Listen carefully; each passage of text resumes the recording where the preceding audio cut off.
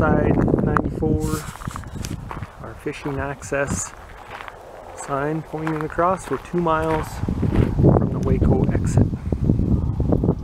Let's ride down this road by these abandoned homesteads across the railroad tracks.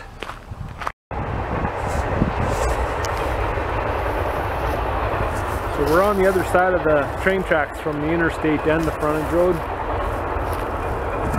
There's abandoned homesteads you gotta drive by. But it's no problem, because you are here to the interstate. Here's the boat ramp, and that's how much property there is for this state section. So there's a lot of room to roam. Captain Clark fishing access. We got a 7-day stay limit for camping. It's not big enough for our big rig to get in here because the trees are too low. But there's a lot of open access camping spots. There's a bear proof.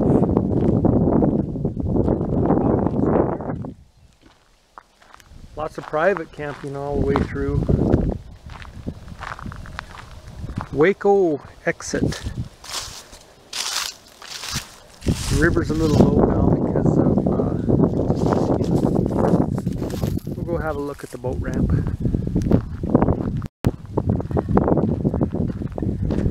Hey, you been down to the river? What did you find at the bottom of the ramp? I found a giant piece of ice. There's more up there, but it's really thick. It is thick. It's about like 3 inches.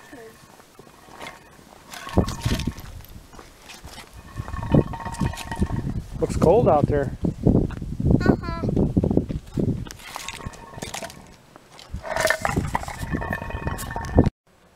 Here's a little observation deck overhanging the river.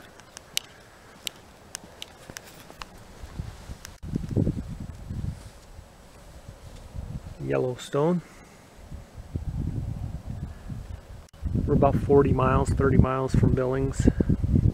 Just east of Billings. The area extends out beyond here. It's a pretty big area for hiking around and maybe ride your mountain bike.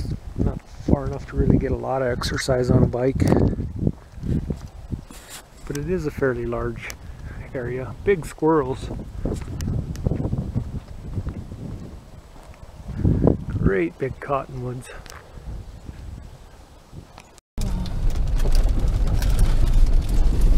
Only seen one picnic table, but there's lots of river access, not just the boat ramp.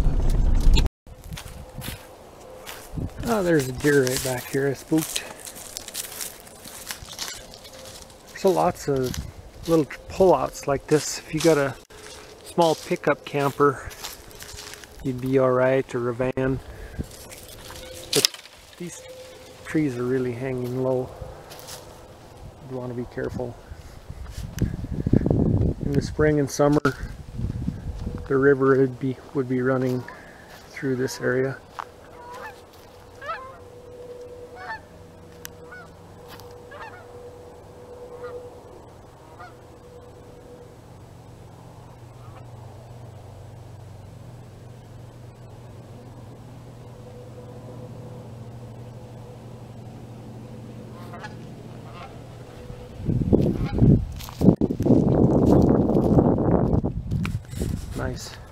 Nice place.